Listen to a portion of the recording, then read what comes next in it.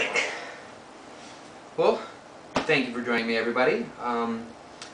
I have been asked plenty of questions about minimalist footwear and barefoot running, and I just wanted to finally give my 2 cents based on my experience and my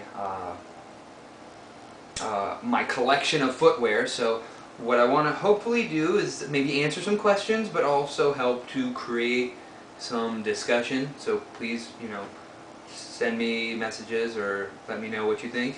Alright. First of all, I want to talk about the fact that when I first got into minimalist running, it was sort of a gradual transition. I was trying to find the cheapest way about going about doing it. So I started out looking for just inexpensive footwear to train in or to work out in. And I guess you could say I sort of started out with a pair of shoes I already had, which were a pair of old Kung Fu shoes. And these weren't too bad, except for an issue that I had where I felt like the heel was a little raised. And if you notice that the actual base of the sole is relatively narrow, and so my feet would tend to roll out to the outsides of it quite a bit, and you can see some wear on the outside where the leather is here quite a bit. So these were not too bad, but I wouldn't necessarily suggest them unless you just happen to have them in your house. Alright, so again, when another low budget route kind of looks like a martial arts shoe, but these are actually by a company called Z-E-M, Zemgear, and this is sort of their first generation Tabi, or their two-toed, split-toe shoe.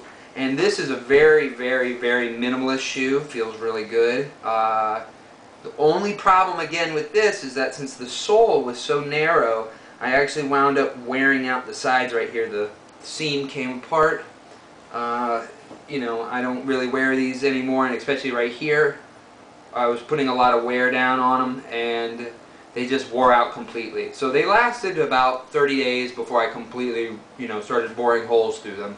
But not a bad shoe. I hear they're coming out with a newer generation. I haven't checked those out yet. They're probably coming out sometime this month. So hopefully I'll try them out and I'll let you know. Alright, so moving on. Now, I eventually, and actually some of you probably remember, if any of you have seen my other video, these were the original pair of Huaraches that I ever had. And I made these out of a truck inner tube tire. And I actually did a previous video. If you scroll down, you'll see the other video. These weren't bad, other than the material here was so stretchy and flexible because it's a truck inner tube, and it was so thin that I actually had thorns and sharp objects go through this and stick into my foot. Wasn't really very protective, but very minimalist, but again not very protective. So I wound up having to scrap these. I don't really wear these ever at all. So, now, that design was based off of a shoe called a Huarache, which I got the idea from a guy named Steve Sashin, who has invisibleshoes.com, or invisibleshoe.com, and he has a modern take on a classic Mexican Tarahumara Indian running sandal. And these are them. I actually bought these and made them myself from his kit that he sells. These are, hands down, my favorite piece of minimalist footwear that I own, and they were the most reasonable priced out of everything that I own. These, for me, because I have such a big foot, these ran $25 for me. I followed his instructions on YouTube that he has, which is, again, if you do a search for Invisible Shoe or Huaraches, they'll come up. So these were great, and they come in different colored laces. I prefer the black, but the different colors suit you, And I liked them so much that I even made my wife a pair of them, and she likes them, takes them out, walks around with them quite a bit. So then, because I actually am a American College of Sports Medicine Health Fitness Specialist, I work in a gym, and running around with open-toed shoes just doesn't fly in the fitness industry. Hopefully one day, but as of right now, no, it doesn't. So I actually wound up having to buy a pair of Terra Plana Evo 2, I'm sorry, these are Vivo Barefoot Evo 2, and these are the second generation shoe. I had the first generation shoe, which came in red and black, but the problem was one of the eyelets in here ripped free, and then right along the seam started peeling away from the upper to the lower, and that happened within the first week of me owning the first generation shoes. So I quickly got rid of those, got them returned, and then I bought these. And I tell you, as far as minimalist footwear, these are up to par with the Huaraches as far as comfort and feel, and when I go running in these or I train in these. The only negative thing is that these are a lot more expensive. These are a lot more expensive than the Huaraches, but if you can't handle wearing Huaraches, these are a fine, fine shoe to wear. Now, some other companies like Merrell have come out with shoes. I think these are considerably more minimalist as far as you don't feel anything supporting or cupping your feet anywhere. It just feels like a flat sole. All right. So speaking about Merrell, I actually went ahead and purchased a shoe, a minimalist shoe. I believe this is known as the Merrell Tough Glove, or their Barefoot Tough Glove. And as you can see, and this one is the Trail Glove. I was actually wearing these earlier today. They're not a bad shoe. These are more when I'm wearing some slacks, or if I'm wearing some khakis or something that I have to, I'm not going to be, I'm more business casual. I might wear these. I don't train in these very often. Usually it's just by chance that if I'm wearing them and I need to go train, then I wear them. But I don't prefer them to train in just because they're all leather and they're kind of warm. But they're a good shoe, not too bad if you can handle it. But if you're a hardcore minimalist, probably are not going to be crazy about these to wear around. You might be okay with wearing these for a run, especially if you're in some pretty rugged terrain. And the same goes for these. As you can see, the soles on these are darn near identical. Okay? But the Trail Glove is a little bit more ventilated, and it's a good shoe as well. Part of this arch feel here, you're going to notice, and I think other people have mentioned on their blogs, they find it a little intrusive at first, and these feel a little clunky at first.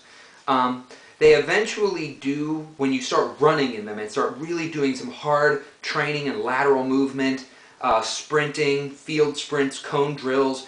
This is a great shoe to have. I've had no problems with it. I love it for that purpose. And not only that, they kind of look stylish.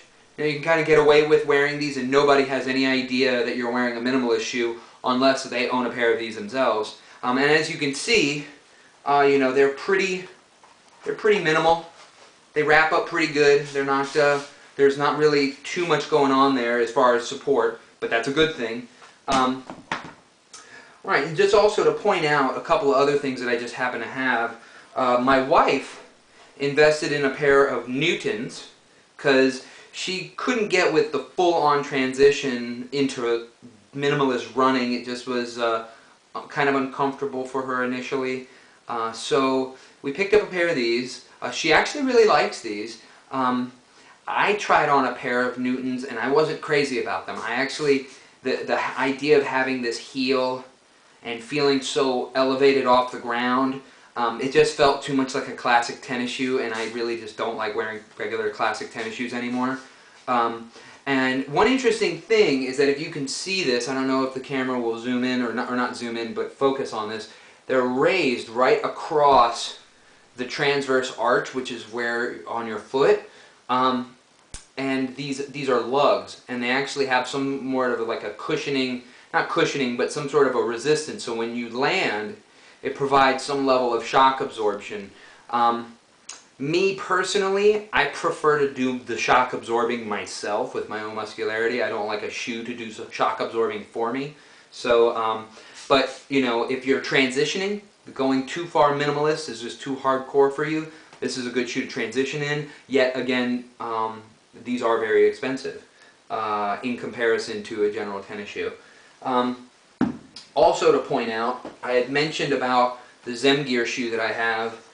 They also make a single toe, round toe shoe. These are also my wife's, and she actually, enjoys wearing these and slipping these on. And aside from that, I guess, again, if you get into minimalist running, the key is to not do too much too soon. Your body is not used to it. If you've ever done it, you're not used to it. I don't care how far you run, how often you run. The first time you start training minimalist footwear, you have to pretend like you're doing it for the first time in your entire life, like you're a baby learning how to walk again, and progress from there. That's probably the safest way to do it, and also make sure that you're listening to your body. You don't want to do something too much too soon. That's how people get all kinds of stress fractures in their feet, or people are talking about having Achilles tendonitis. Other than that, I think it has changed my life as far as my training. My performance has gotten better. I did 5 years in the Marine Corps, and I'm actually running farther and faster now as a minimalist runner than I ever did the whole time I was in the military. Please, if you have any questions, shoot me a message on YouTube, and I hope I can, answer more questions. And if you also have any other questions about training in general, I'm always game. Okay, well, this is Jason signing off, and I hope you keep on running injury-free. Thank you.